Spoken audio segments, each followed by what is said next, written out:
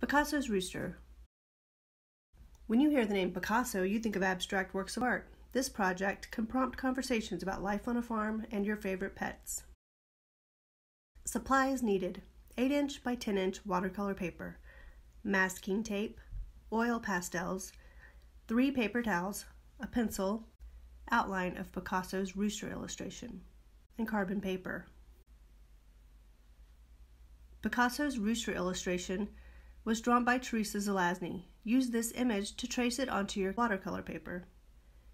Tape the carbon paper dark side down onto the surface, lay the rooster drawing on top of the carbon paper, secure in place with tape.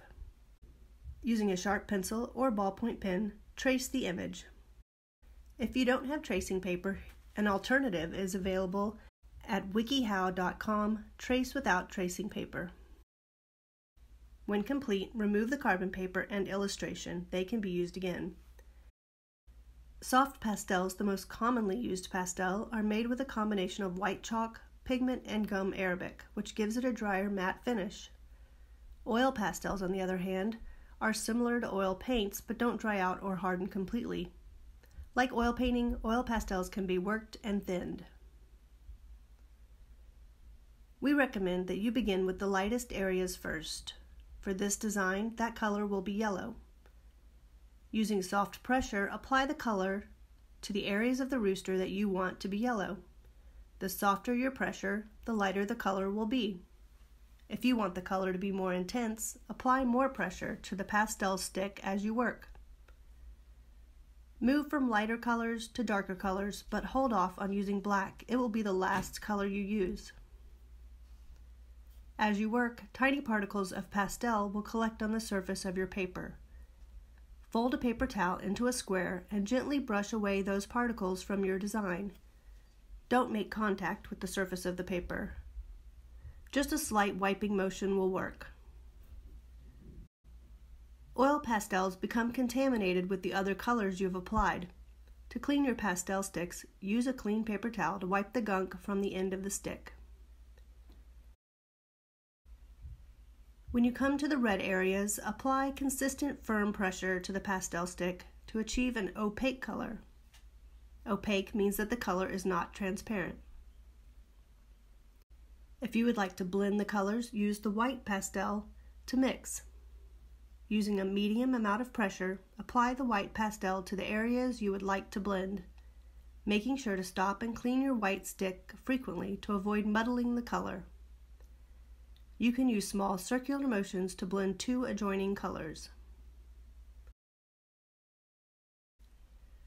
The black oil pastel will be used to outline the areas of the rooster and enhance the design.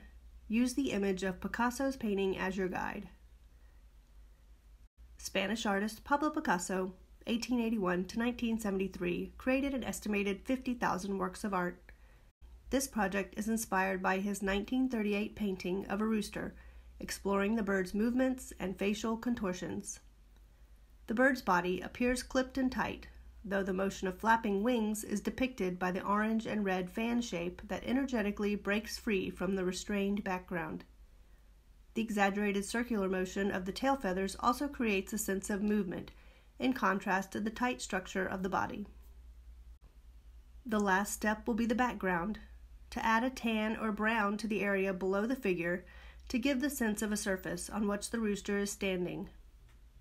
Apply a light color around the figure to emphasize movement.